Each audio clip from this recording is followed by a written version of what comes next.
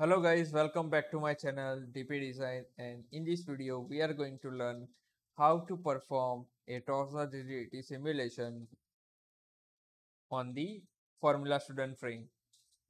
So this is a video dedicated to Formula Student only. For those who are willing to learn how to perform a basic FEA study or how to perform a simulation on the Formula Student parts. So this video is only dedicated to Formula Student for now. Now, as you can see, we have one model, which is the Formula Student frame over here. Also, we have created the our main sections, the bulkhead, using the Solidworks elements. So these are properly cut and trimmed. There is no solid interaction between them. For doing the performing the FEA simulation, you need to check every member that every member for the solid interaction. If it is in interaction of or overlapping the bodies, then your results will not come out that much accurate. So this thing you have to keep in mind before moving on to the FEA study. Now, in this video, we are going to talk about the torsional rigidity, what it is, and we must know fundamental of it before performing the simulation. So let's go to our tab, which is explaining how it is going to be performed. Now, as you can see, our TR is equal to torque load upon angular deflection. So our torque load around is can be measured in Newton meter, and angular deflection always measure in radian, not in a degrees, not in a mm. It is measured in a radian. I will tell you how to calculate this in the radian. Now, as you can see, these are our wishbones. So this is the simplified geometry, but for more accurate result, what you can do, you can just create your knuckle points, a solid member only, solid beam you can select, and then connect it to the upper wishbone to your this frame point, frame upper wishbone point, and then connect it to this lower point. Do the same on the right side as well. And this is symmetry also, you can cut out the model for simplifying the geometry. Now this is our tire. Yeah, so as you can see, this is our tire and this is our front axle axis, and this will be the center line, and this line is coinciding at this point, so it will be our rotational point. So now you must apply the forces on this body, which is our this knuckle and right knuckle. So you have to apply the force to measure the torsional rigidity. This is downward and this force should be upward, so it will give moment like this, something, right? So what it will give, it will give the deflection, the angular deflection you want in mm only in the post processing. So we have to convert it in a radian. So what you can do, you can just take out the value whatever you have measured. Let's say you are getting the 3.8 mm. So divide by, you have to measure the distance from the wherever your coordinate system is set. So you can measure the rotational point, and let's say it is a 580. So you can divide by 580. Then you will get the value of your angular deflection in radian. So this is how you can calculate for the deflection measurement, and also for the torque, as you know, force into distance. So this will be our force, and you can measure the distance, and you can find the torque load, and then you can input the value. So this is our input value. You can say it as a boundary condition or loading condition, and this will be our post processing result. That's why we are doing FEA study, to find the angular deflection. and this will be our fixed area, which is the engine portion, or you can say spool portion is there, spool or differential, whatever you can take, right?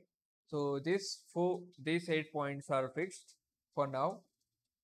So this is our basic understanding. You can write down in your notebook before moving on to the FEA study. So these points you can note down before the simulation. Now I will erase this, and I have created one study, so it won't take a long time to simulate, and also I can show you what is happening actually. So I have created one study that is a static study. I will not go for a nonlinear study because there is no complex geometry or large deformation or not any much contract interaction is there. So I will go for the basic FEA study. Now we have this joint groups are already created through the weldments, right? So as you can see, there are some joints are there created by itself. So this should be, yeah, perfect. This is good.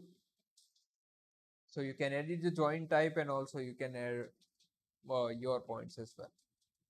In the component interaction, we don't have to select anything. We just keep it bonded as it is, because there is no much parts are there. Only one part is there, not assembly. That's why we don't focus on this part. Whenever assembly comes, or whenever we apply the suspension system or braking system is there, dynamic simulation we are going to perform in the next videos.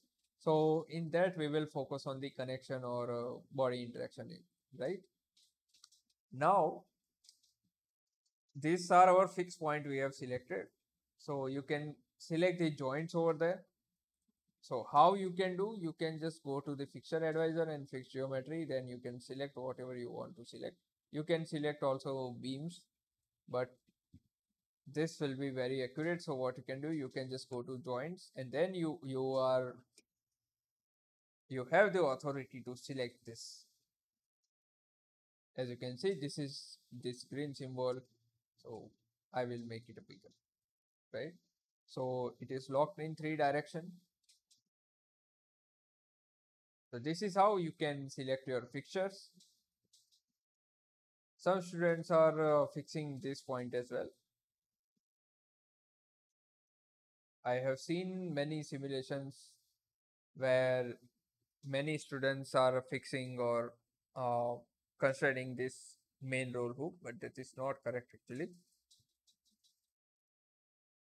Now we have to apply the force over here. As you can see, this is splitted area over here. This is splitted over area over here. This is the cutlass has been created by weldments. As you can see, our first force has been given in downward direction, which is 1000 Newton.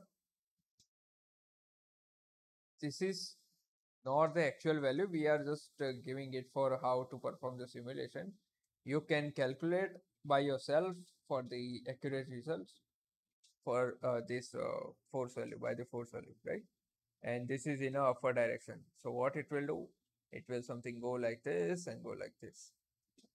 Oh, I will make the shadow off for now. Yeah.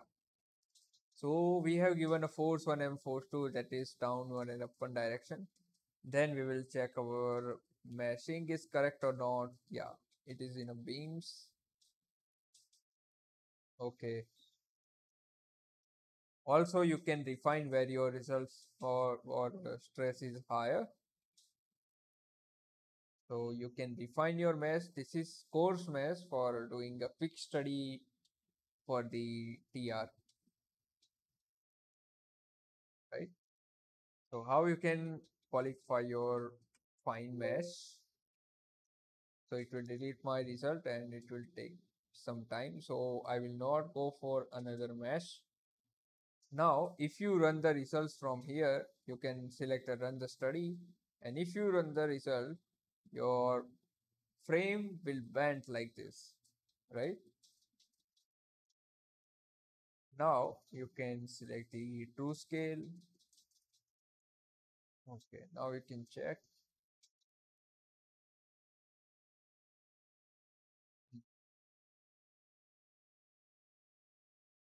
Also, you can select the torsional moment. Yeah, this is the torsional moment, and I will go to the displacement plot because that is much more important for me to count. So this is my angular deflection has been created, which is a 1.77 into 10 raised to 1. So I will simply, you can also simplify it by a scientific to floating. Yeah.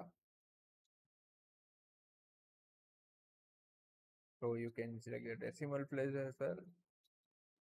You can show minimum maximum deformation.